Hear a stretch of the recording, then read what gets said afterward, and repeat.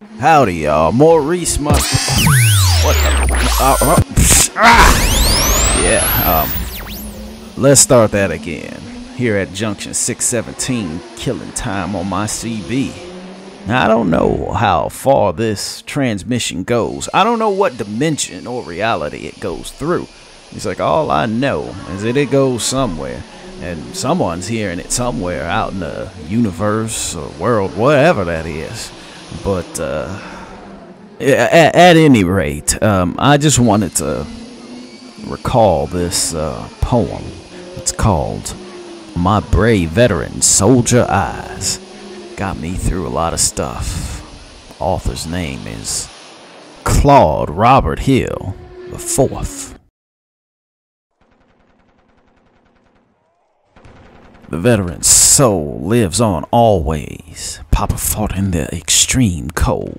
Memories of you and me steals his companion nightmares on battling scenes. All those firing bullets rage on in waves of saturated hate.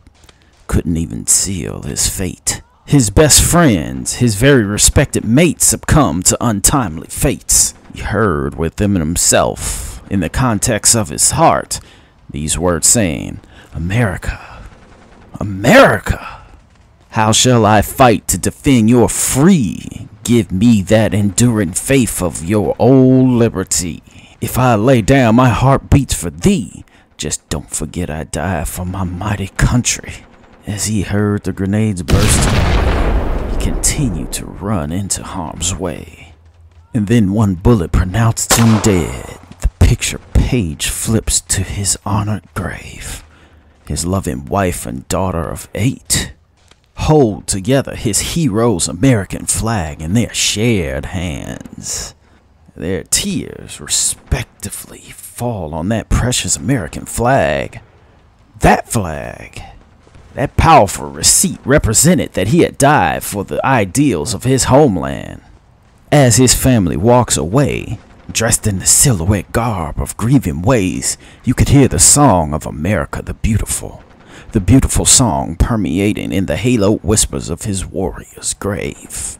Even to this moment, where we honor and celebrate him and all veterans on Veterans Day, I love you, our fallen, and those still alive.